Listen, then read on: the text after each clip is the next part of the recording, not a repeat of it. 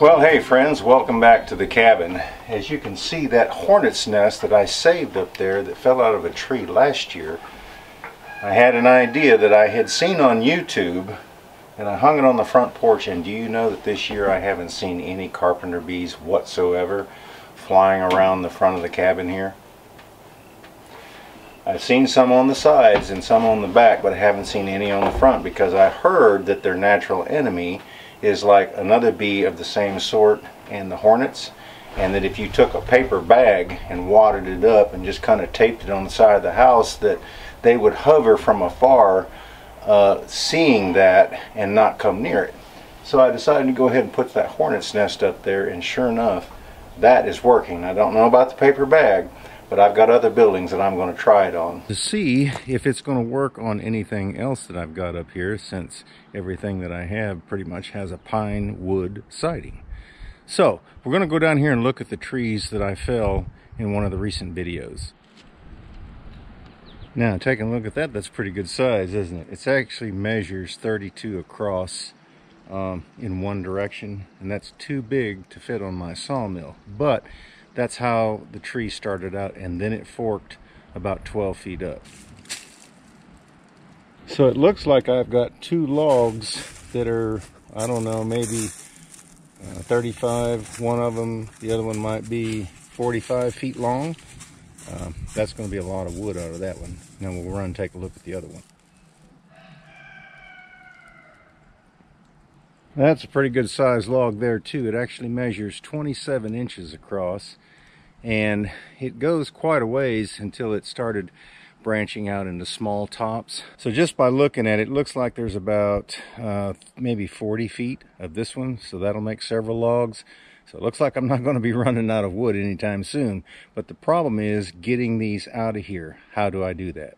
Well, that how is made possible by Vevor. I would like to thank them for sponsoring this video and reaching out to us again, asking us if they could help us out with anything here on the homestead. What I have in here is a brand new system for hauling logs. Now, I'm just teasing. That's just the top part. Right here, and this thing weighs probably, I don't know, 40 pounds maybe. The book was actually stuck. When I tried to open it, I ripped the page. Anyway, this is a set of grapples. It's what they look like. This is how they work. They go around the log, they hook into the log, and then you pull it. This part up here, we'll have to put this together, goes up top, and then this head is able to swivel, which gives you the ability not to twist and kink up your chain or your cable, whatever it is that you're using to pull this with. Anyway, let me get some tools, we'll get this put together. Well, now we're putting all these nuts on the bolts, and we'll tighten them up. This should help out a whole lot on dragging those logs out of the woods, just to make it a little bit easier. You know, I do have cables that I use, but this will actually make it just a little bit easier, especially if I can't get the cable under the log to pull it very easily. This just grabs the side of the log and runs with it.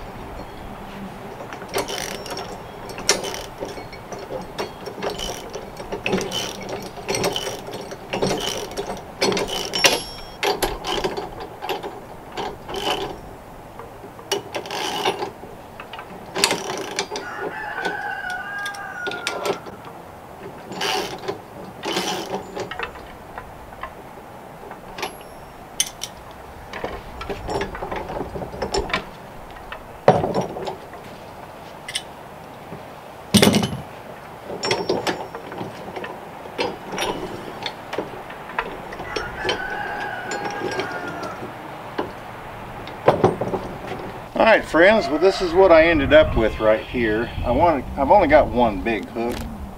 I want to get another one for this area right here, because if the log was really heavy, getting closer to the tractor is going to help, because I won't have the boom extended so long. But I've got a 4-foot chain, a 20 and a 10. I think I'm going to get a 2 for this right here, just to drop it a little bit more.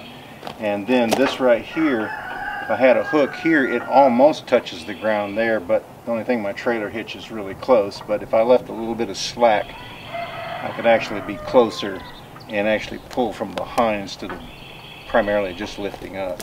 But yeah, this is going to be great because this will actually go around the log, hook into it as I lift up. These actually pull in, they act like scissors, and be able to drag that log out of the woods with no problem. So thanks again to Vevor for sponsoring this video and sending us this nice grapple, which will help out a whole lot in doing what we need to do up here on the homestead. Now we're going to walk down there and take a look at what we've been doing on the workshop. Well, as you can tell, we've got the beam up, I got the braces in, and what I did, the reason that I put a top and bottom plate was so that my braces would have kind of like a mortise to fit into, and they actually push against the one that I've got in the middle. As it pushes down, it pushes in on that and then transfers that weight to the post, which it can't go anywhere.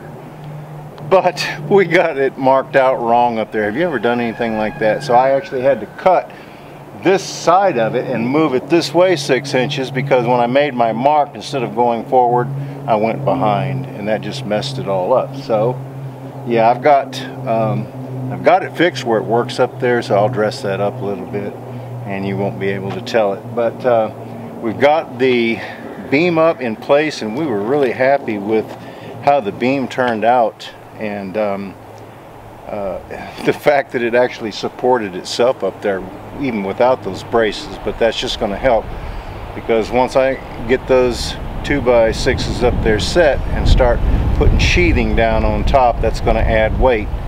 And then the metal, which is not a whole lot of weight, but I think it's going to support it just great. But I wanted to build it like it was going to have a lot of weight on it just in case. But I think that's all the heavy-duty framework. Now what comes next is I'm going to be cutting some sheathing. Like with this one log, the one in the back is an oak, and I'm saving it for probably furniture. But this is the pine in front, and then the ones that I showed you earlier that I'm going to be logging out. We finally got all the trees cut, thank goodness. The weather held out till I could get those down, and they didn't damage anything.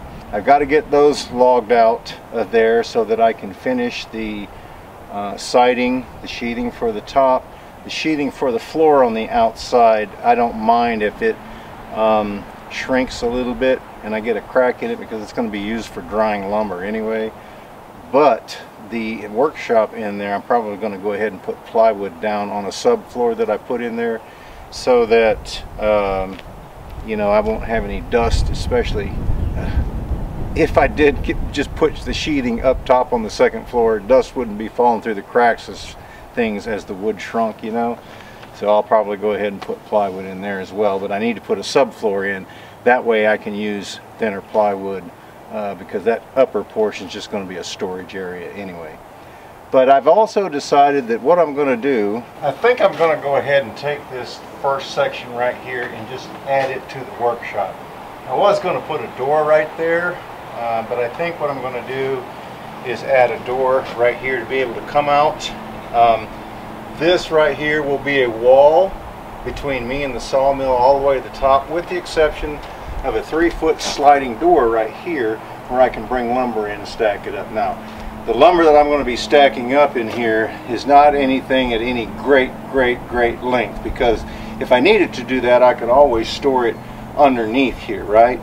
But I'll be able to store, you know, like 8-footers on this side probably, and 12s on this side. I'll also have area that I can store things up on top, since I put these braces up there. You know, it'd just be a little bit difficult to get it up there, but it could be a storage area. But yeah, I think that from here down, I'm looking at probably around 16, you know, by 9. That should store a lot of lumber, especially if I store it vertically. And I also have a storage area up over that section right there. I would just have to make that 2x6 that we kind of scabbed on the end permanent, to be able to have something to set them on over on that side right there. So that would be a good area again for storage. So like I was saying, when I cut the 2x10s, I'm probably just going to put in, use the sheathing to make a floor from here out, since this is going to breathe anyway and it's just drying lumber. And then from here in, I'll do the subfloor with plywood on top. That way I can stay warm in the winter time. The other thing too is I've got that potbelly stove that we're going to have to work on, right? So probably put it right here.